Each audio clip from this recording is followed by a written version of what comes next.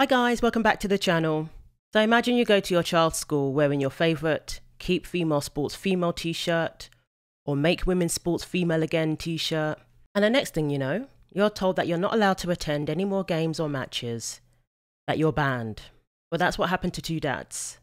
It wasn't the t-shirts or hoodies they were wearing, but it was wristbands with the dreaded XX chromosomes. Apparently the most offensive chromosomes out there at the moment. So you want to be a woman, you want to compete in women's sports, but unfortunately you were born with XY chromosomes. So the last thing you need are people reminding you of that, reminding you of the chromosomes you will never have, letting you know in no uncertain terms that being a female requires XX chromosomes. I mean, how dare such people remind you that you are actually male? So in New Hampshire, a school district banned two wonderful fathers who simply went to a sporting event to support their daughters, to cheer on their daughters and the other girls. Good fathers who were defending their girls' rights to participate in sports fairly, to ensure that their daughters are safe. They were banned for wearing the XX wristbands during a match against a high school that has a transgender player. Apparently, the school took this to be an act of protest.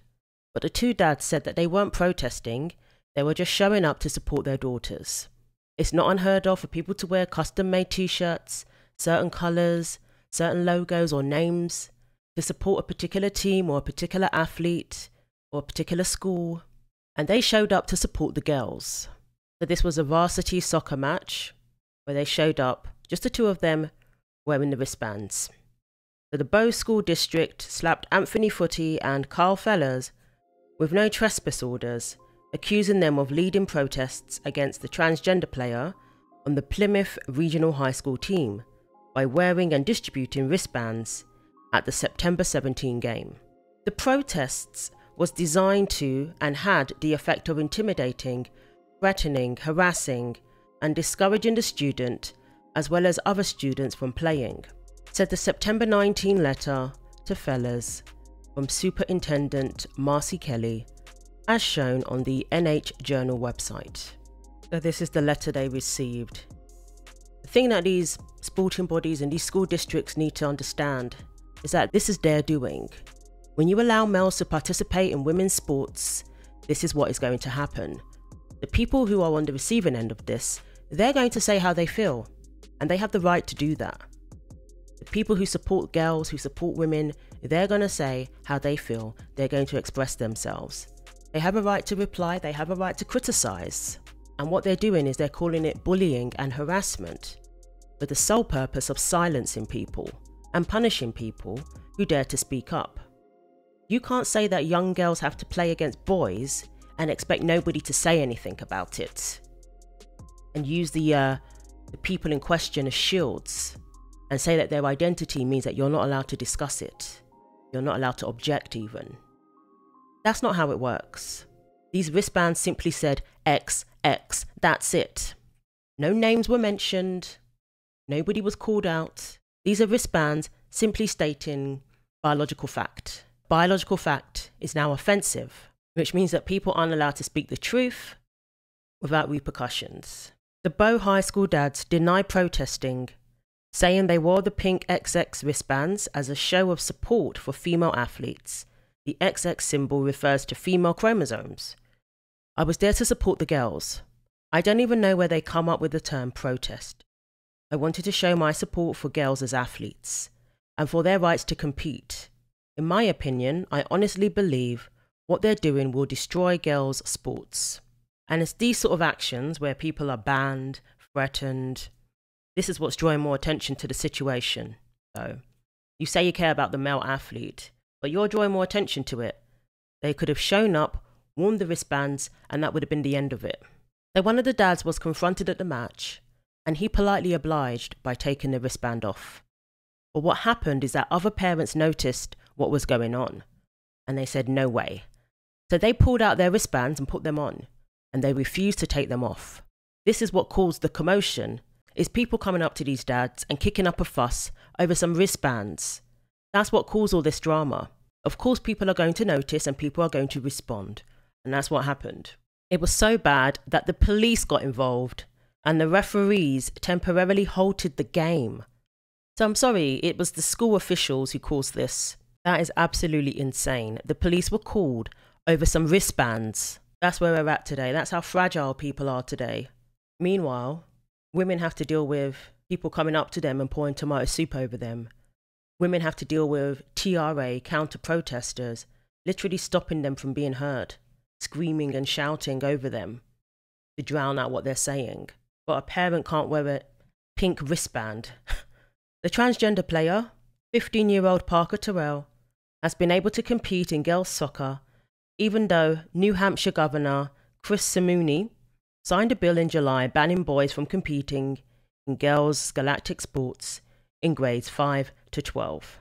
That's because the federal judge blocked the law last month with a temporary restraining order in response to a lawsuit filed by 2 transgender athletes, including Terrell.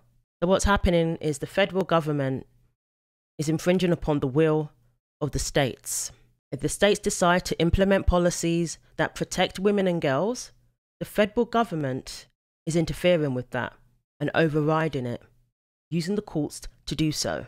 US District Judge Lanja McCafferty, an Obama appointee, said that playing on the boys' soccer team was not a realistic option for Parker, and that excluding the player from the girls' team would cause immediate, substantial, and irreparable harm. What about the immediate, substantial, and irreparable harm caused to the girls? I guess that doesn't matter. It doesn't matter! Those are the very reasons why we have categories in sports to begin with. Those are the very reasons why in soccer we have a boys' team and a girls' team, men's soccer and women's soccer. To say that it's unrealistic for someone to compete in a category that aligns with their biological sex is just completely false. How is that unrealistic? That's how sports work. That's how it has always been. Identity doesn't change that reality. And what you're doing is you're causing harm to the girls by allowing this. And they have a right to say that they object. They have a right to say no. This is why the governor signed the bill in the first place, for the protection of women and girls. And apparently none of that matters because we don't want to hurt the feelings of a male athlete who wants to compete on the girls' team. A person playing on a team that aligns with their biological sex is going to be less harmful and less dangerous than a boy playing on the girls' team. That's just basic common sense. I have no idea if this person's on any medication, if they're actually going through all of that process, or they're just saying that they identify as a girl. Either way, they are still male. You've got 2 competing goals in sports, right? One is inclusion, which everybody can understand and get on board with. However, the second goal that's in direct opposition with inclusion in this instance is going to be a fair competition. And if that's your priority, if your overriding priority is going to be fairness over inclusion, you got to turn to the data. And the data irrefutably shows that biological males are 10 to 30% stronger, faster, have better endurance, better aerobic capacity across the board. Even if, like this child who went through the puberty blockers and takes estrogen, has been doing that since elementary school. Again, if we defer to the studies, and I sent several to your producers, which maybe they can put on the homepage, they show that even on puberty blockers and cross-sex hormones, the decrease in physical performance is, quote, trivial.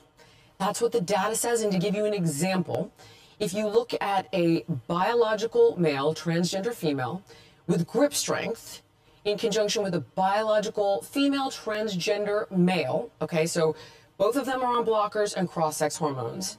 The transgender female, the biological male's grip strength was 17% greater than the female on testosterone and puberty blockers. Yeah, and this, when you talk about contact sports, you talk about safety, you talk about volleyball, you talk about soccer.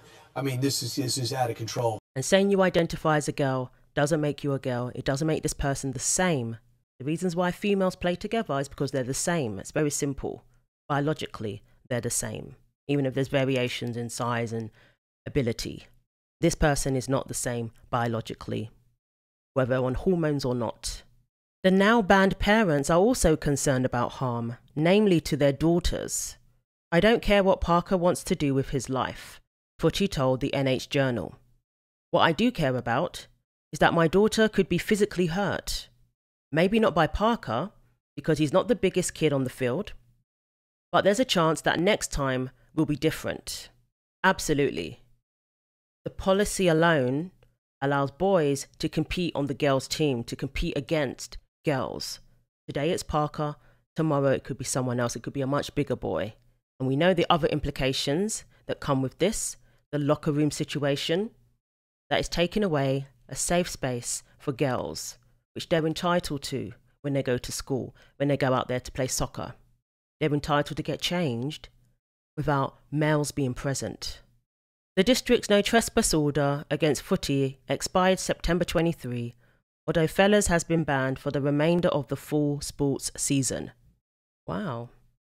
The situation may be ripe for a free speech lawsuit against the district. Both fathers have reportedly talked to lawyers. Absolutely. If you're going to be banned for wearing a wristband with XX on it, I don't see how that cannot be seen as a violation of the First Amendment. It's a direct infringement upon one's freedom of speech. The wristband wasn't offensive in and of itself, but because you don't want people objecting to your policy as a school district, you're punishing them. Now, this person has been allowed to play because of the ruling, the injunction, but that doesn't mean that people aren't allowed to respond and give their reaction to that news. So Ilya Shapiro, Director of Constitutional Studies at the Manhattan Institute, pointed to Tinker versus Desmonet, the 1969 Supreme Court decision holding that a school district's ban on students wearing black armbands to protest the Vietnam War was unconstitutional. The Supreme Court said this was a First Amendment violation over 50 years ago in the context of black armbands. Vietnam, said Mr. Shapiro on X. And New Hampshire has had multiple transgender players. Maëlle Jacques, a junior at Kearsarge Regional High School in North Sutton, is the reigning girls outdoor track state champion in the high jump, which is something very close to my heart. I used to be a high jumper. But this hits hard because a girls' championship title is held by a boy. There's no other way of looking at it. It's going to skew records and historical data and outright deceive people. The only sports where we're going to have records that are flawed, that are skewed, is girls' sports, is women's sports. Because there are going to be plenty of records, plenty of championships over various years that are held by boys. It's absolutely unacceptable, and this should not be allowed. So there are two conflicting school of thoughts when it comes to this. We have the TRAs who say that a person should be allowed to compete according to their gender identity. Gender identity is all that matters, apparently. That's all they care about. If that's how you identify, then that's how you should be seen and treated. So if you're male, but you identify as a girl, you'll be allowed to play in the girls category and be treated like a girl. However, we have the common sense side, who simply believe in safety and fairness, that biological fact matters and should take precedence over identity. And both sides have the right to say their point of view, to express how they feel. But what we're seeing is the common sense side being suppressed by tyrants, being told that they need to be silent. And the loudest voices we're hearing are the most insane voices. So they're not letting it faze them, the fathers. It says the apparently unrepentant footy continue to drum up enthusiasm for the girls' soccer team in a cheeky post Tuesday on Facebook. As we continue to support our Bow Lady Falcons, I ask that everyone go peacefully and patriotically to every game. It sounds like he's inciting more wristband protesting, however you interpret that tweet. In all seriousness, it seems that freedom of speech is yet another right that has been infringed upon due to the cult of gender ideology. But I think if the dads do seek legal action, they have a very good case. As that lawyer pointed out, it is unconstitutional to say that somebody can't protest peacefully with a wristband. These fathers weren't even protesting, according to them. They were simply supporting their girls. So let me know what you think. Thanks for watching. Like, comment and subscribe. Take care of yourselves, and God willing, I will see you in the next video.